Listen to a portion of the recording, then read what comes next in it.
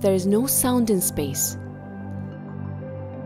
Yet, how did we create the UAE's national anthem using space sounds?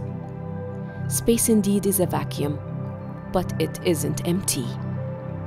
There are plasma waves and electromagnetic vibrations, for instance, which are measured through data and translated into sound through a process called sonification.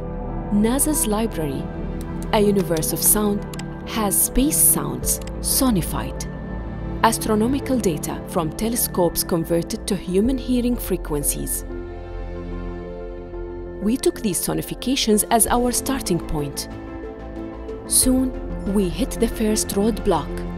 All space sounds are atonal. How to tame these flat sounds and create a harmonious melody out of them? Our music composers and sound engineers studied these space sounds, shortlisted several from them, and finally selected 10 sonifications. Using these, we composed the space version of Aishi Biladi that you listened to, the UAE Space Anthem, and every note is amazing. The haunting sounds of space turn harmonious through ingenuity, expertise, and of course technology. The world's first national anthem song by the universe is here.